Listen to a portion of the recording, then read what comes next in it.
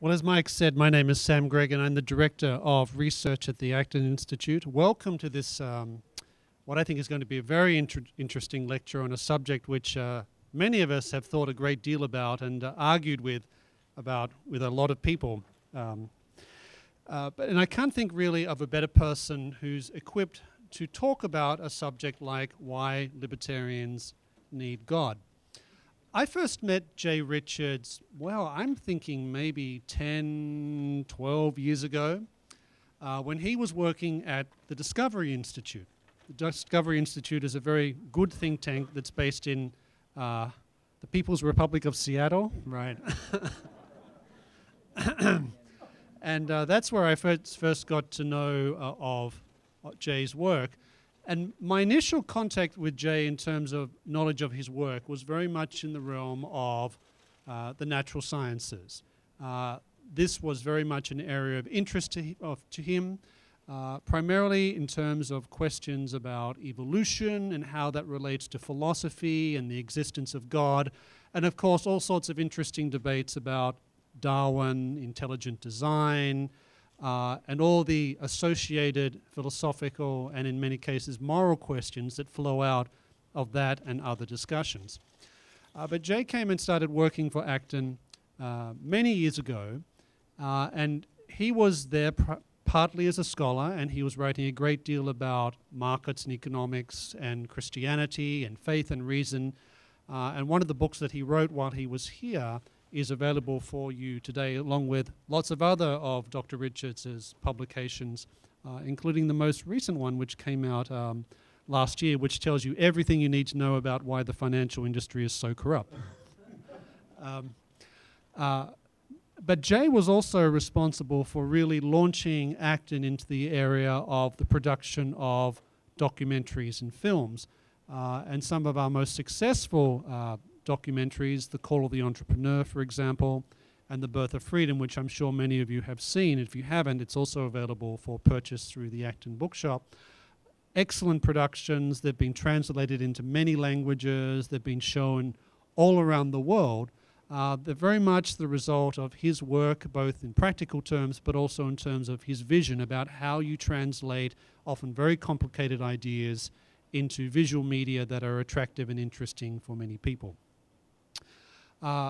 Since then, he's moved on into other areas of endeavor. He was working at the Discovery Institute for quite some time, and now he's working in Washington, D.C., or just outside, as I'm sure he'd prefer to say, just outside Washington, D.C., at the Institute for Work, Faith and Economics, which is a great institute that is doing quite similar work to the Acton Institute in terms of bringing together this integration of faith, serious philosophy, and a sound understanding of economics. And Jay, of course, is extremely well qualified to do this. If you look at his academic record, you'll see that he has advanced degrees from a number of places, including, I just want to make sure this is right, from Princeton Theological Seminary. So he really knows what he's talking about, and one of the things that's very characteristic of Jay, I think you'll find, is that he's an integrated thinker. And that's very important because in today's academy, what you find is that there are many people who know, for example, a great deal about economics, but have an understanding of philosophy that's probably equivalent to that of a first-year undergraduate. And again, in the realm of theology, you find many people with advanced degrees and great knowledge of theology, but whose understanding of economics is more or less, let's say, somewhat leaving a lot to be desired. And that's very characteristic of today's economy, this academy, I should say, this rigid segmentation of knowledge, people knowing a lot about one thing and virtually nothing about everything else. But Dr. Richards doesn't fall into that trap. What you'll find is that he brings together a wonderful integration of theology, sound philosophy, the sciences, and economics, which I think qualifies him extremely well to talk on today's subject, which is why libertarians need God. Thank you. Jay. Thanks, Sam. Oh, it's great to be with you. Yeah, as Sam said, it's saying I was here many years ago sounds like I'm really old, though. So it wasn't really that long ago. But it was before Acton occupied this fantastic space. And so this, I mean, honestly, as Sam said, I live in the D.C. area now. And so I'm in the offices of a lot of think tanks. And this, in terms of just the sort of aesthetic appeal and the working environment, is as wonderful as any place I've seen. In fact, there's some much larger think tanks that don't have such a pleasant environment. Well, I first talked about this, and I'm still in the process of developing the argument that I'll just sort of summarize today. I've written an article based on this, though, that is a kind of a fuller representation of my thinking on the subject, and I think that there may be copies of that available because it hasn't been published yet. It was written for First Things. And if you're in Washington, D.C., there are thousands and thousands of people that I will describe as, that describe themselves as libertarians. And here I don't mean the Libertarian Party, I mean small L libertarians. And what that essentially means, if you ask them, is that they believe in individual rights and economic freedom and reason and responsibility and limited government and things like that. But a lot of these folks are also atheists and materialists philosophically. And many of them actually think that Christianity or theism is hostile to these concerns, ideas of freedom and individual responsibility and individual rights. And honestly, from the very beginning, this seemed obviously to be mistaken. But I was just sort of surprised that there wasn't more discussion of this. And so when people hear I'm going to talk about why libertarians need God, you're probably thinking, okay, he's going to say the libertarians are a bunch of sinners and they need Jesus, right? I do think that, but that's not what I'm planning to talk about today. What I really want to do is to kind of show you philosophically what I think is at stake, because what I think often happens, and this is the result of the fact that God has embedded the natural law in people's hearts, so the Gentiles do what the law requires, so they have not the law. And so they will believe in certain things that are more or less correct, more or less true, but they won't be reflective about what would need to be true of reality itself in order for those values to be true. And so they may deeply believe in moral realism, for instance, which is just, the idea that moral categories and moral judgments have an objective reality that's out there that we can appeal to. And virtually all libertarians are moral realists, at least in the ways they argue. But there's some views of reality in which that makes sense, and there are other views of reality in which it doesn't make sense. And so what I'm going to argue is that the core libertarian values, and this is how I'm going to define this. So the first would be this idea of individual rights or intrinsic dignity of the individual, that the individual is a pre-existing, pre-political reality that a just and limited state must recognize. Freedom and individual responsibility, which of course implicate themselves. Reason, the idea that we can use inference and our reasoning faculties to arrive at true conclusions. Moral realism, or just the belief that there are moral truths. And limited government. Think of these as the libertarian values. And so what I really want to ask is just simply this. If we take the two main alternatives for the claim about what ultimate reality is like, as materialism on the one hand and theism on the other, here's the question. In which of these views of reality do those libertarian values make sense?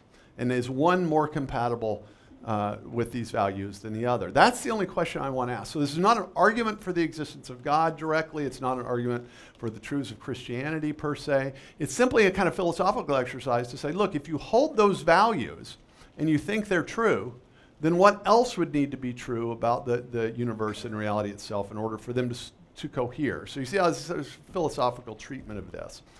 And what's interesting is I don't have to really make this argument myself, because what I want to do here in the next few minutes is just show you what leading materialist philosophers say about the implications of their own view, of their own philosophical materialism. They tell us, Bertrand Russell and B.F. Skinner tell us exactly what their view means for ideas like freedom and responsibility.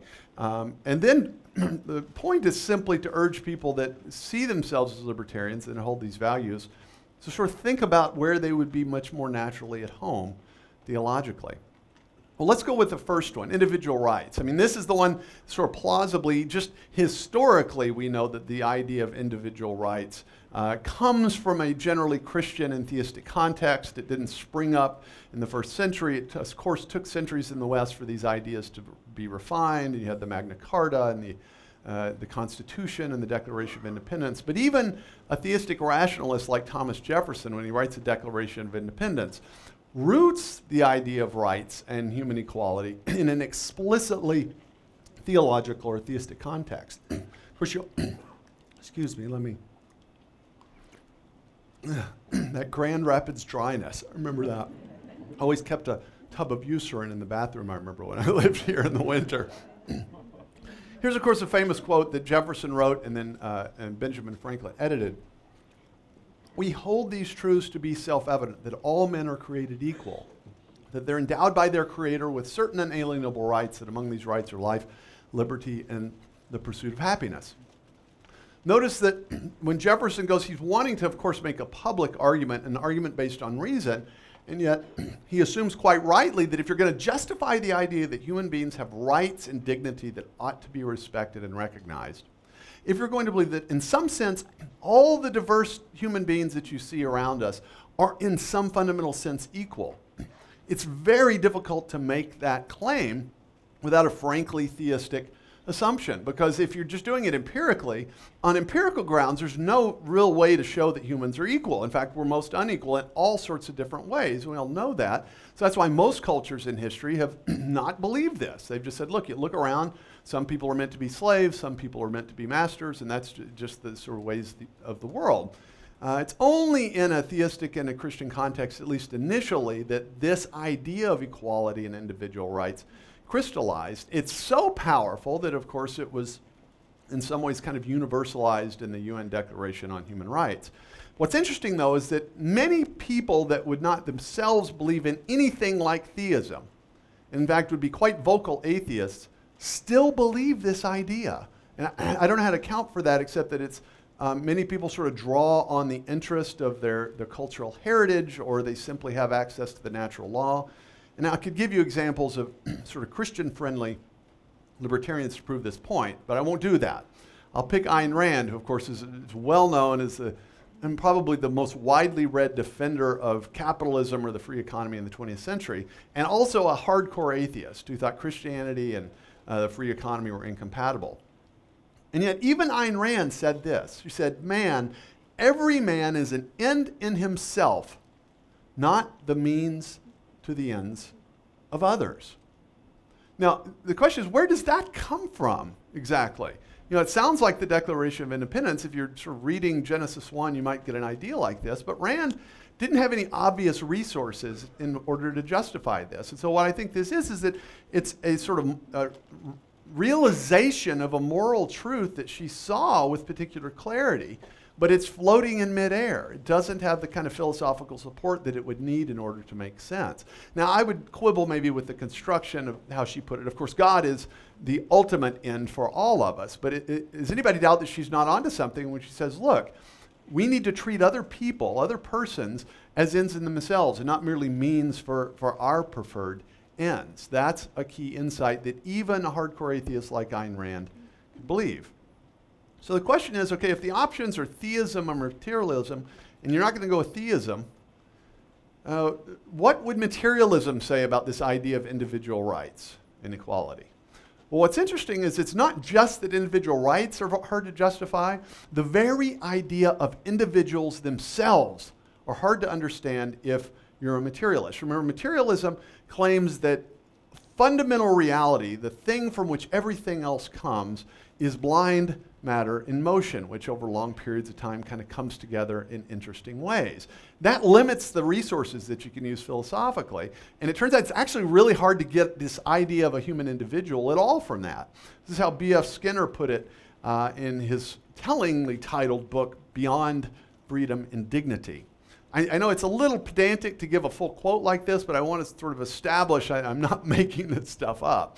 All right, this is Skinner. He says, autonomous man, the idea that these human beings that aren't fully reducible to their environment, has been constructed from our ignorance, and as our understanding increases, the very stuff of which he is composed vanishes.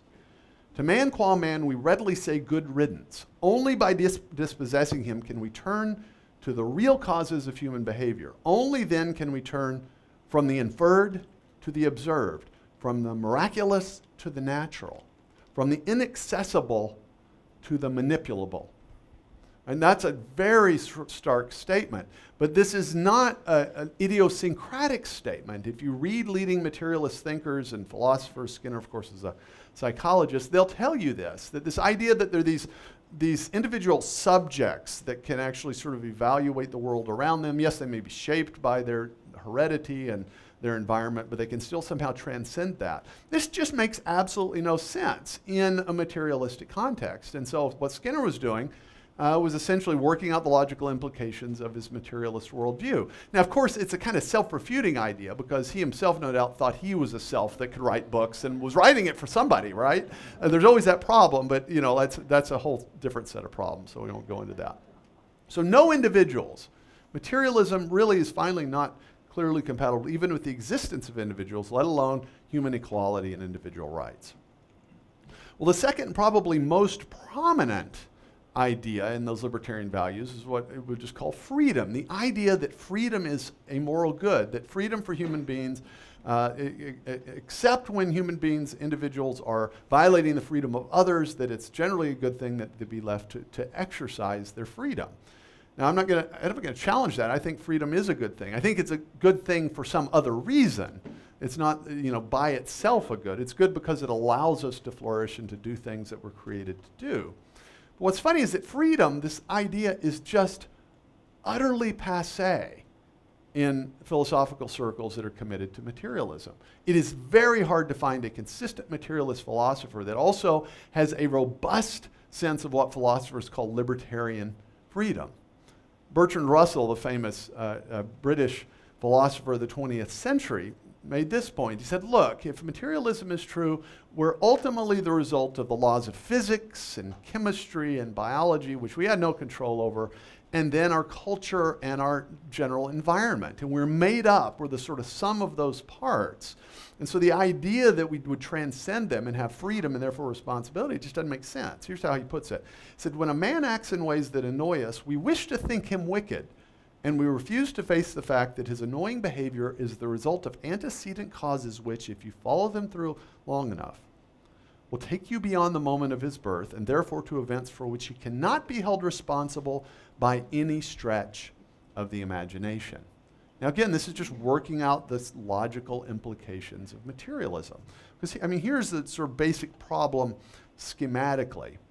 Is again, if you're a materialist, you have a few tools in your toolkit for explaining things, right? So you will probably take for granted the universal constants of physics and the existence of elementary particles and atoms and molecules, stuff like that.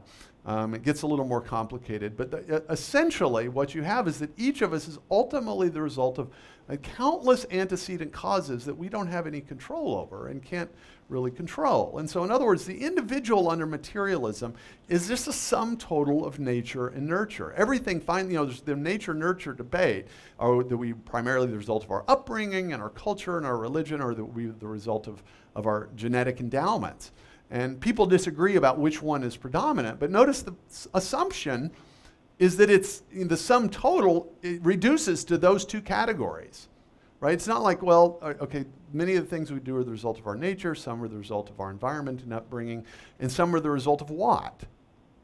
Free agency that transcends that? This makes no sense in a materialist view, and Bertrand Russell explained that. This is essentially what libertarian freedom requires. Now, libertarian freedom is actually, that's not a political word. This is a word that philosophers use to refer to the type of freedom that most of us think exists intuitively. It just essentially means that we're capable, despite the fact that we're shaped by all sorts of factors, we are at least sometimes capable of choosing between live alternatives. And the source of that choice is ultimately us as an agent and not something else.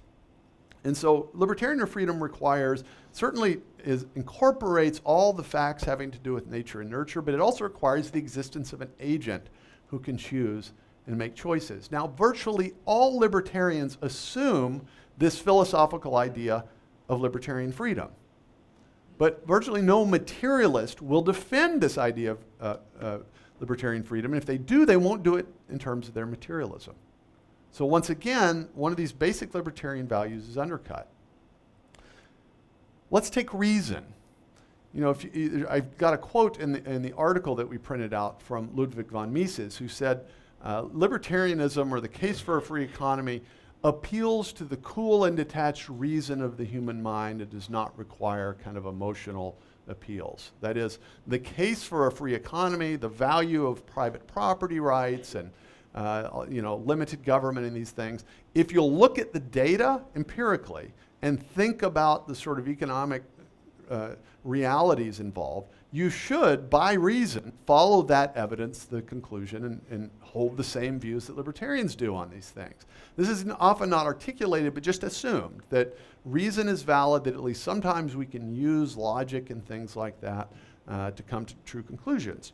Well, you're not going to be surprised for me to tell you that materialists have consistently said that this idea of reason doesn't really make any sense. And this didn't just happen recently. In fact, Charles Darwin, who famously proposed that biological complexity is primarily the result of a relationship of common ancestry of all organisms, and then a blind mechanism of natural selection and random variation, which in its modern form is blind random genetic mutations in natural selection. So you have an impersonal process that gives rise to things that look like they're designed for a purpose, but according to Darwin, they aren't really designed. And Darwin himself very quickly realized the implications of this view. He said, with me, the horrid doubt always arises whether the convictions of man's mind, which has been developed from the mind of lower animals, are of any value or at all trustworthy. Would anyone trust in the conviction of a monkey's mind if there are any convictions in such a mind? All right, now that's just kind of the intuitive worry, right? It's not exactly an argument, but it's like, okay, if we're there, all of our faculties, including our capacity for reason, are the result of these blind and purposeless processes, how confident should we be that these processes actually will work themselves out? This is often called Darwin's doubt, and he articulated it intuitively. A lot of philosophers, I could quote 25 prominent philosophers on this particular subject, say that reason, this idea of truth, that we can acquire it by thinking clearly, is just so much nonsense. And probably, are there any kids in the room? I just occurred, this next slide's a little racy. I don't see any too young of people. This is the most colorful articulation of this point from a philosopher named Patricia Churchland, who I think is at either UCLA or at MIT now. Here's what she said. She said, boiled down to essentials, a nervous system enables the organism to succeed in the 4 F's: feeding, fleeing, fighting, and reproducing. The principal chore of nervous systems is to get the body parts where they should be in order that the organism may survive. Improvements in sensory motor control confer an evolutionary advantage. A fancier style of representing is advantageous so long as it's geared to the organism's way of life and enhances the organism's chance of survival. Truth, whatever that is, definitely takes the hindmost. Now, her point is essentially that if materialism and the Darwinian account of evolution are true, right? So you gotta, if you think of sort of evolution, you imagine God guiding it. You can't do that if you're a materialist. It's a blind process. And so all of our faculties, they're ultimately the result of this blind process of natural selection. Natural selection can select for survival enhancing behavior, but it doesn't know what your beliefs are. And there are probably an infinite number of beliefs that are consistent with survival enhancing behavior. And so all natural selection can do is select for, you know, the fact that if there's a lion in the sort of general vicinity, most people run away from that, right? Because early on, presumably, human beings who thought, oh, look, cuddly kitty, right? They get eaten, taken out of the gene pool, right? And then those who run away from the lion survive. But it actually doesn't make any difference what those people believe about the lion. They might think, you know, well, you know, the lion actually is warm and cuddly, but you got to play hard to get, and so you got to run away from him, right? That's just as consistent with their survival enhancing behavior. And so this is Churchill's point. Again, it's kind of an intuitive idea that a lot of people have made, and C.S. Lewis made this argument in about 6 pages famously in Miracles. But the most rigorous form is by Christian philosopher Alvin Plantinga, who was at Calvin for many years in Notre Dame, and I think now lives again in Grand Rapids and is teaching at Calvin. Plantinga has been developing what he calls the evolutionary argument against naturalism for, well, as long as I've been following it 20 years. And so in every book that he's written recently, he will sort of perfect this. I think the argument was pretty darn good the first time he made it. But he had a book on science and faith a couple of years ago in which I think he's finally created the final form of this argument. And if this were a different forum, I might actually go through it, but I'm not going to do that. So don't panic. This is his basic argument. It looks kind of fancy and complicated. It's not really that complicated, but it would take me a good half hour to sort of work through it. The essential point is this, though. He doesn't say it's logically impossible that we could have reasoning faculties or cognitive faculties that are generally reliable. He just says it's exceedingly unlikely. It's very, very improbable that if naturalism or materialism, as I'm saying, and the Darwinian account of evolution are jointly true, it's highly unlikely that that would produce reliable cognitive faculties and things like reason. Now, what's going on here? Because you might think, well, no, but I mean, if I have a true belief, that confers a survival advantage, so wouldn't natural selection be able to grab onto it? And that's kind of the first objection people come to when they first hear this argument. But just think of what we'll call the Darwinian backstory, okay? So cosmic history, you've got, what, 10 or 12 billion years of cosmic history without any particular life, and then, 4.5 billion years ago, maybe, or 4 billion years ago, you get the first emergence through some lucky accident of chemistry and physics of the first reproducing organism. And then for a few billion years, you get these simple single-celled organisms. And then you get multicellular organisms, and 500 and some odd million years ago, you suddenly get an explosion of various animal life forms and major phyla that sort of appear over just the course of a few million years. Now, where are beliefs in all this, right? Were those initial bacteria or protobacteria, did they have survival-enhancing beliefs? Well, no. I mean, we assume presumably not, right? And so somewhere probably near the last page of this story, somewhere between the Cambrian explosion and the present, some certain types of bipedal organisms came to in some way sort of represent certain ideas and to have what we might think of as beliefs. But this blind process of natural selection has been culling for hundreds of millions, or rather billions of years prior to the existence of beliefs. So how likely is it that these beliefs are going to be all that important?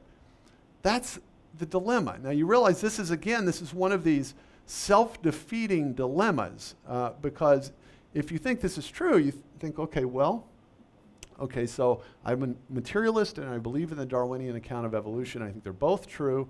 So it's probably not all that likely that my rational faculties are reliable, but I'm using my rational faculties to come to materialism and the Darwinian account of evolution, right? So you're sort of in a dilemma here. Now some people will say, well, look, should I really, I have so much experience with my cognitive faculties. Should I really follow this kind of highfalutin philosophical argument to this conclusion that I should be a skeptic, or should I just, trust my cognitive faculties? That's a good point, but it misses the point of the argument. I would say our cognitive faculties are reliable, and if they're reliable, we need to say what is probably true about reality itself, and so conclude that materialism is probably not true. That's the way to resolve the dilemma. But if you're going to be committed to materialism, you can't do that. So we've lost what? Individual rights and the intrinsic dignity and value of the individual. We've lost reason. We've lost the idea of freedom and responsibility. And it turns out that even the idea of beliefs ends up being problematic in a materialist worldview. If you study philosophy of mind, there are basically two camps on this, and one is called the reductive physicalism or materialism and non-reductive physicalism or materialism. So here's the non-reductive physicalist. I know this is getting kind of up there, but basically says, okay, remember everything's ultimately the result of physics and chemistry, right? And so what are beliefs? Well, if you're non-reductive, you'd say, yeah, beliefs they're different from like a chemical event or a neurophysiological event but they're ultimately determined by that event. So beliefs are the thing that kind of spins off from some neurological event or pattern in your brain. You admit that they're different, but the beliefs don't have any power to control the neurological structure. The structure determines the beliefs, so it's what you'd call epiphenomenal. The reductive materialist will say, no, there can't be anything like beliefs. That doesn't make sense, because a belief is about certain things. It requires that there be agents that are thinking of some other thing and thinking about it. It has these particular characteristics that just, you don't find that in chemistry, right? A chemical reaction is not about some other thing in the same way. So a recent book by Alex Rosenberg called The Atheist's Guide to Reality puts this very starkly. He said, the notion that thoughts are about stuff is illusory. Think of each input-output neural circuit as a single still photo. Now put together a huge number of input-output circuits in the right way. None of them is about anything. Each is just an input-output circuit firing or not. So there can't be anything like beliefs. Now again, you're probably thinking, wait, but didn't he write a book? You know, and didn't he think people were going to read it? You know, yeah, it's a self-stultifying position, but that's just precisely the point, right? All these things that we more or less take for granted and that libertarians more or less take for granted end up being hugely problematic if you're a materialist. So there's really just sort of one plank left to fall, and it's this idea of moral realism or moral truth. Now, as Sam said, I live in the Washington, D.C. area, so I have a lot of discussions with people of diverse backgrounds, but a lot of discussions with people that would think of themselves as atheist libertarians. And they all are very hardcore moral realists. That is, they don't think that our moral judgments are just our preferences. They believe in things like the principle of non-coercion, that it's wrong that you should coerce and force someone to do something that they think to be morally repugnant. Now, I think there's something to be said for that. The question is, does moral realism make sense? What would the world have to be like for there to be things like moral truths? Right? Now, in a theistic context, this is actually very easy to account for, and I'll do that in a minute. But for materialism, remember, you've got physics, you've got chemistry, you've got biology. What are moral categories? What exactly is the status of a claim that it is wrong to murder other human beings for the fun of it? Right? It's got to be something else. And again, this is what materialist philosophers will tell you. There's a famous essay about 15 or 20 years ago by Michael Roos and E.O. Wilson, who are very kind of vocal Darwinian materialists. And here's how they describe morality. They said, morality, or more strictly, our belief in morality, is merely an adaptation put in place to further our reproductive ends. In an important sense, ethics as we understand it is an illusion fobbed off on us by our genes to get us to cooperate. It is without external grounding. Ethics is illusory inasmuch as it persuades us that it has an objective reference.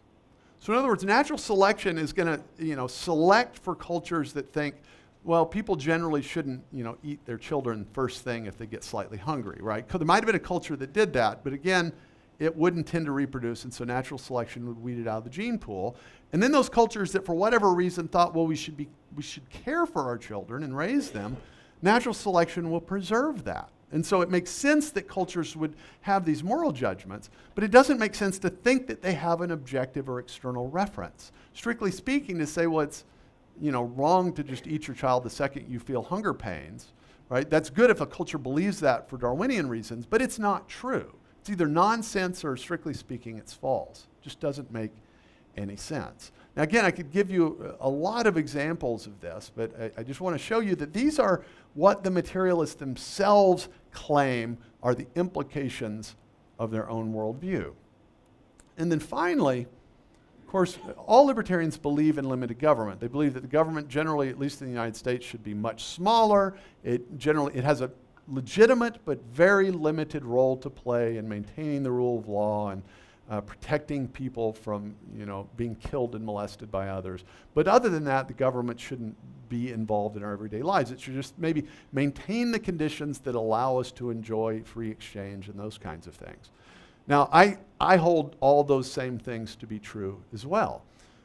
The question is, how do you defend limited government if you don't get to have a reason? You don't even get to have beliefs. You don't get to have the intrinsic dignity and value of the individual. You don't get to have freedom and responsibility or moral truth at all.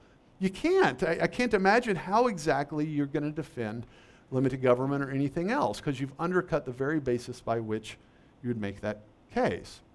In fact, this is a classic case of what's often called suicidal reasoning, which is essentially, you know, it's the guy sitting on the branch and then he's sawing off the branch between him and the tree, right? I mean, you could do this as long as the saw's on the other side.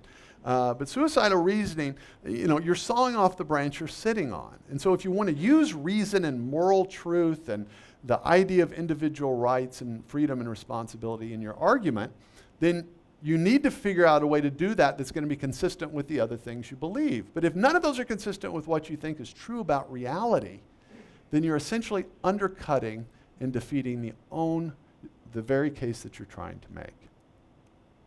So the question is how to avoid suicidal reasoning on these particular things. Notice I haven't challenged any of those libertarian values I've talked about. I've simply said, okay, are they consistent with materialism? Well, I think you could show with some definitive conclusion that they're not compatible with the materialist worldview, and that consistent materialists themselves tell us that.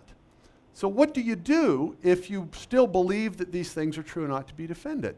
Well, then I think you should consider, okay, if those are true, what else would need to be true about reality? And so think of this in a Christian and theistic context, in which ultimate reality is not at bottom a blind and purposeless process. It's not these sort of mutable atoms and molecules changing and developing over time.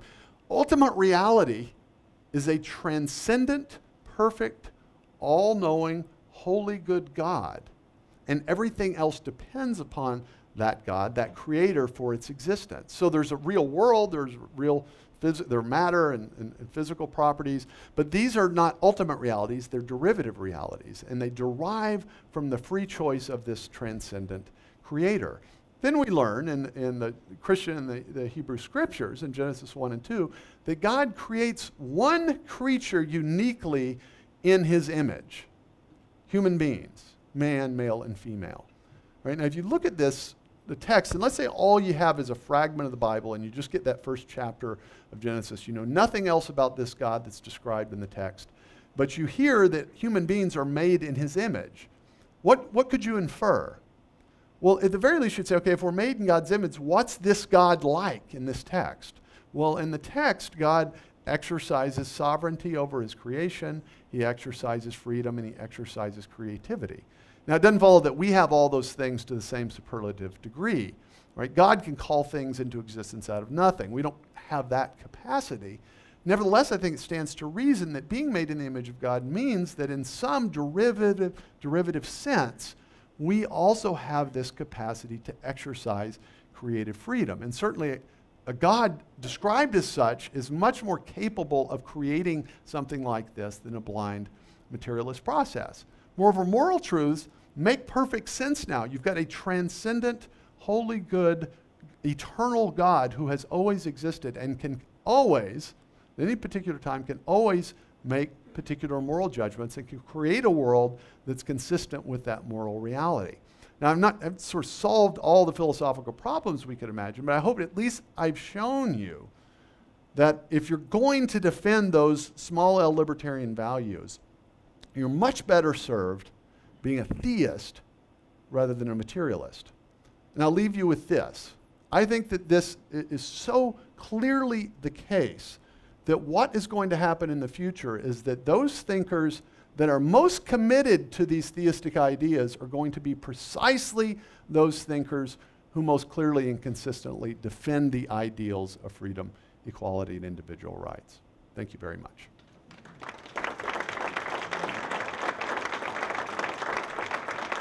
Thank you, Jay. Thank you, Jay, very much. We do have time, and we gladly would welcome questions. Even if you have a comment, that's okay, as long as it's fair and nice, and not challenging. But questions, definitely. And when you get the microphone, don't be afraid to put it close to your mouth. Otherwise, if you hold it low, nobody can hear you. I really enjoy being here. This is my very first time, and it's great listening to you, so my brain can get reactivated from years of being away from college. Okay, now you've slaughtered materialists. But why don't you tell us how we respond to a world that thinks God is a dirty word? How do we respond to a world that thinks God is a dirty word? Yeah, absolutely. Yeah, we live at a time in which to be a committed Christian, or really a committed theist of any sort, is more and more disreputable, more and more disrespected. In fact, I deal with this a lot. It's not just that people will say, well, I just don't think that this idea that there's a God and he became incarnate and raised Jesus from the dead, I just don't think that's true.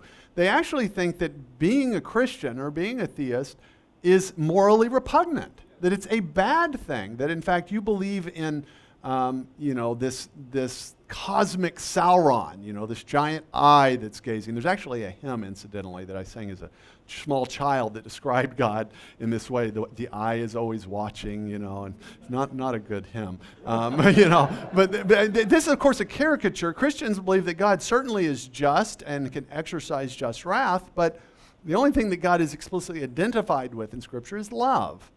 God is, in his essence, love. And so part of the trick is to try to present, both in what we say and in what we do, a compelling picture of what God is actually like, to challenge this idea that God is some kind of cosmic tyrant. This is going to probably get worse before it gets better. It's going to get worse because of certain things that are happening in the realm of human sexuality and all the things that I'm not going to talk about today, but it's going to become more and more difficult to maintain these things. And so I think the most important thing we can do is first to pray that the Holy Spirit will give us the disposition and the ability to respond to people in the most Christ-like way possible, not by fudging and sort of being vague about what we say, but by simply showing our love and our concern for our fellow human beings. I think it's the best thing we can do. We may die doing it, but that's still what we should do. Yeah, in D.C., by the way, when we get together and talk about these things, I was in a private meeting off-site somewhere a couple of weeks ago, and everybody was saying, okay, we'll see you in the re-education camp. That was like that was our farewell to each other. So, yeah. In the materialist worldview, in the land of survival of the fittest, what would be the response of the materialist to protecting the weak, which is not rational, right, and destructive to the animal order? No, that's exactly right. In fact, you remember the late Christopher Hitchens made this argument. He was very hostile to Mother Teresa. And at least initially and intuitively, you think, okay, if the sort of fully Darwinian, I'm not saying natural selection doesn't explain some things. I think it does. I'm talking about this totalizing claim that it's supposed to somehow explain everything. Ideas like altruism, right, that we should save sick children so they can grow to be adults and then to have children of their own and then perpetuate sickness, right, in the gene pool. That doesn't make any sense in the Darwinian framework. And so this has been one of these kind of key problems for Darwinists, is to account for this. And there are ways of doing it. I mean, this is a great thing about Darwinism, is it's infinitely malleable. And so you could just, for any particular fact, you can come up with a story to account for it in Darwinian terms, I promise. So if you want an argument against the existence of homosexuality, I can give you a Darwinian argument. If you want an argument for why it would prevail in some cultures, I can give you a Darwinian argument. So it kind of explains everything in its opposite, which is one of its charms, of course. And so one of the perennial problems has been this problem of altruism. And the general way in which it's argued is to say, okay, yeah, if natural selection were just acting on individuals, it wouldn't make sense. But natural selection, over long periods of time, it operates on whole collections of people. Think of all people groups or societies or cultures. And apparently, because people are altruistic, it must be the case that cultures in which some people are altruistic end up having a survival advantage over those cultures that don't. And so you see, you just sort of, and there's another argument again, if you want to say, well, it seems like homosexuality would not, that you'd think that would get weeded out if you were a Darwinist. But then you can, I'm just going to make this argument up right now. But actually, since some 2 or 3% of the population apparently have same-sex attraction, it must be the case that those conferred a survival advantage on cultures in which that happened. And it's like the kindly uncle argument or something. And so the men and the women are mostly going off to hunt, but it's good to have some kindly uncles that stay with the children. I mean, it's silly, right? But this is the kind of argument that has to be made. And so this is what, to me, is so baffling about materialism, because it's constantly having to explain away in counterintuitive ways things that we all know perfectly well to be the case. I mean, what do we know better than that we exist? It's hard. I mean, what truth of history or science or philosophy could be more certain than our own direct perception that we exist, and our own direct perception that we know what it's like to act with freedom. We know what it's like when we're being coerced and not enjoying freedom. Maybe we're wrong about that, but it's hard to see how anything else could be more certain than those things. This is what I would say is the valid core of Descartes' cogito ergo sum. It led to some philosophical abuses. But the basic idea is that, look, if you think, then you can't think unless you exist, right? And so if you think, then you exist. That seems to me quite compelling. And so the rational course seems to be not to come up with this materialist story and explain that stuff away. Start with what you know most certainly and come up with an account of reality that at least accommodates it. Sir. In the Plantinga literature, which volume or which book would you suggest that would best define his argument? Absolutely. It's a book called Where the Conflict Really Lies, Science and Faith, Friends or Foes, something like that. It's his most recent book. It's about 2010, 2011. It's in the last chapter. The brief summary I gave is from that version. What's happened is he's been having this debate for 20 years, and people, I mean, it's not like the first version was fallacious, but he's toughened it up and strengthened it over the years. Science and Religion. So just Google that or look at Amazon, it'll come up. One of the arguments Darwinian people make is, which include relatives of mine, is that they've evolved. They've evolved beyond God. You guys are trapped back in some earlier evolutionary period, and they've evolved further. They don't need God anymore. I'm wondering, in your studies that you've seen, some of the people who claim these things, have you noticed any in particular substitutes they have made for God? Do they identify certain things that you've noticed seem to be worshipped? Oh, absolutely. I mean, this is Paul in Romans 1, right? From the foundation of the world, God's invisible qualities and eternal power have been clearly seen from the things that have been made, so that men are without excuse. Because although they knew and loved God, they neither loved nor served him, but worshipped and served the created things. And so there's always, if human beings are, as Augustine said, made with a God-shaped void in our hearts, then if God's not filling the void, something else has to do it. There has to be, you could call it a spiritual surrogate. And so the leading contenders are nature, the human race, or the state. Those are the three really biggies. And so Carl Sagan, right, wrote this book called Cosmos. It was made into a PBS series. He says the cosmos is all that is, or ever was, or ever will be. So he is conferring upon the created things the characteristics of the creator. And so I think is almost inevitable. It's some people, you think of Shirley MacLaine, who tried to make themselves God. I've never found that a very plausible candidate. It's like, really? I mean, nature is, if you're going to make something God, that's much more plausible because at least it transcends you, So some people go in for that, but it's mostly on the West Coast. So, okay. In your writings or dialogue on this, when you present a materialist or an atheist with this sort of suicidal argument that you've been talking about, other than just disintegrating or just saying you're right, or just maybe giving up moral values or giving up rational thinking, what are some of the more coherent ways people try to respond, try to give an argument back? Yeah, and as I said, I've just started making this argument. In fact, I'd never spoken on this subject until a couple of months ago, and so this is a work in progress. And so I've had some interaction with people. I can say when I spoke on this in DC a couple of months ago, people like that were just perplexed because the blogosphere initially was claiming, and I think also for the Acton lecture, somebody was saying, oh, he's just going to say that libertarians ought to be conservative Christians. And so, but the people that came to hear the talk thought, oh, he's saying something different and more disturbing. And so I'd say at the moment, its primary effect for people like that is just some kind of cognitive dissonance, which is actually what I would hope for. There are arguments, but it's something like, well, natural selection can select for true beliefs. Or, I mean, people tend not to be inclined to get down those philosophical cul-de-sacs, because what happens, you get into those philosophical cul-de-sacs and you can't find any philosophers to support you. And so what I think atheist libertarianism is a cluster of values, some fairly solid, some not so solid, that's just kind of floating in midair philosophically. And that's why I think ultimately it won't be materialists that defend these ideas, it will be theists.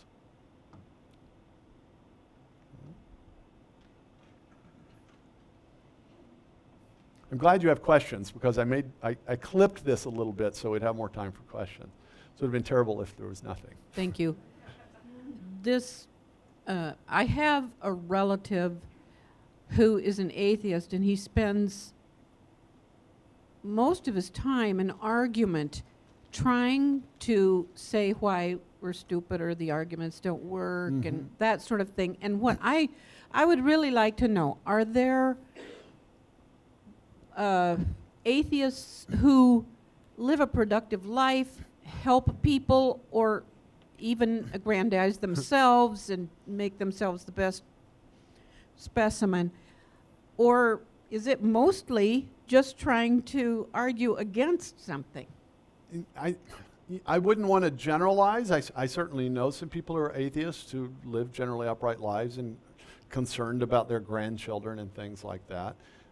And you know, some are more lucid than others. I do think that the sort of view of reality, it has a corrosive effect in lots of different ways, not just culturally, but psychologically. And atheists will tell you this, that the braver position is to be an atheist and to accept the meaninglessness of life rather than having this comforting belief in the afterlife and a loving God and all that sort of thing. The problem is that's a two-edged sword, because you could just as well say, no, actually, if there's no God, then you can do whatever you want to do. So that's actually, you know, that's a comforting thought for people that you know, simply want to do what they want to do. There was a famous philosopher a few decades ago who said, it's not just that I don't believe God exists, I don't want the world to be like that.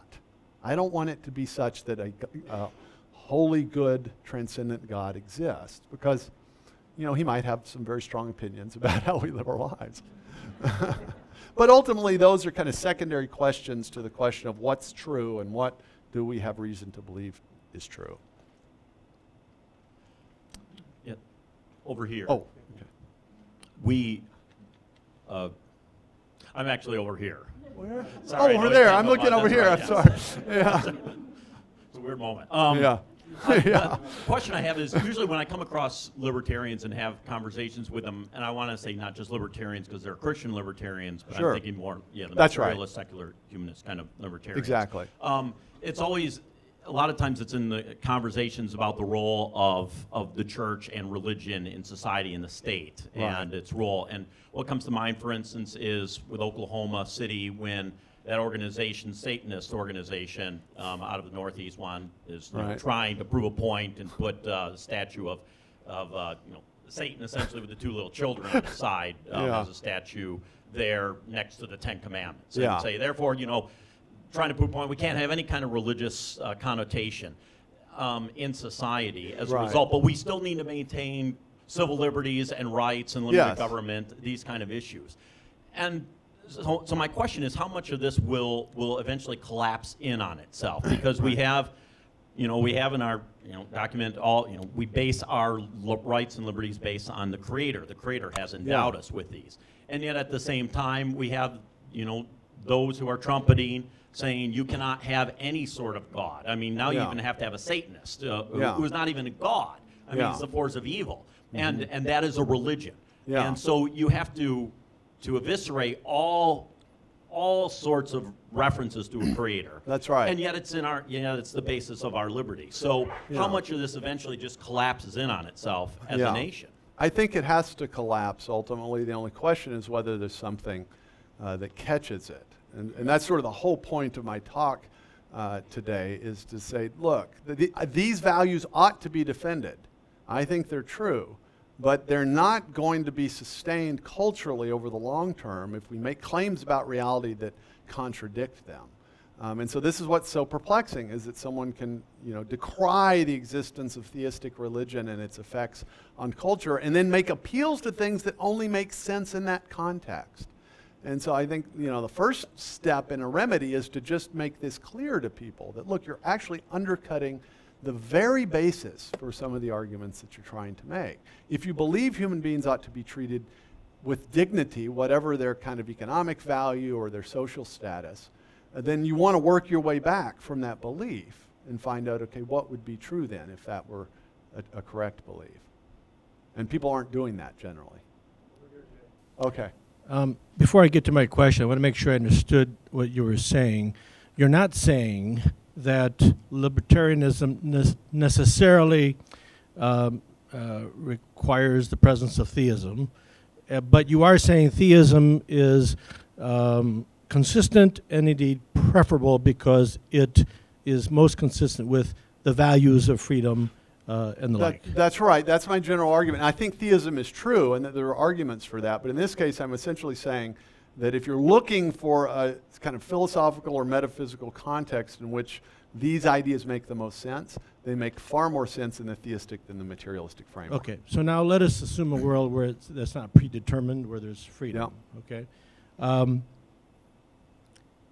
Whenever I've studied whatever philosophers there are in the area, I'm never comfortable with the notion of where value comes from, other than through theism. So I probably on the same wavelength with you there. But my question then is, and there's lots of theisms, okay? But let's take the Christian one. Let's go right to the core that you gave us, love. Yeah. Love is self-sacrifice. Love is caring about the one that's next to you. So, how do we square that kind of theism with the libertarianism that goes so far as to say, me and my property and self-responsibility, great to apply to yourself, but certainly don't hide behind it to deny the needy. Now, I want to go one step further. Take care of the person that's next to you, but what if you by yourself cannot, and a collective effort is necessary? Right. Now we get to the state, and how do you keep from getting to the welfare state? Yeah, that is an impossible question to answer briefly. I mean, I didn't say that everything that libertarians or particular libertarians believe, I think, is sort of fully defensible. That's why I sort of defined at the beginning these core libertarian values that I think are shared by Randians and people that follow Murray Rothbard and all those kinds of people. I do think, just to sort of give the briefest answer that I can, I think that kind of secular libertarianism intuitively, because of the natural law, has a clear sense of the individual and the individual's rights and responsibilities and the individual's existence. But they don't have a very good account of the fact that we are intrinsically social beings. And so yes, we're individuals that exercise our freedom, and every one of us came into the world naked, and naked we will leave the world. We were born at a time and place into parents not of our own choosing. We're in part shaped by that upbringing. We depend upon others for years, and in society we depend upon each other. And so I think what you have to finally get a coherent way of accounting for this is to have a way of accounting both for our intrinsic sociality. That doesn't mean socialism. Socialism is the error of making our sociality purely part of the state, purely political. There's a sociality to us. It's a part of our nature intrinsically, and you need to account for that as well as our individuality. And then I think a lot of these questions sort of work themselves out. But what you're perceiving, I think, is a tension between those two things. I've never met any libertarians that say, well, I just think if you're poor, you should starve to death. I mean, nobody really thinks that. They just, generally what they think is that, well, no, big government solutions to the problem don't work. There are better ways to do it. That's usually and I think in many cases that's correct. We have time for one more question. One more.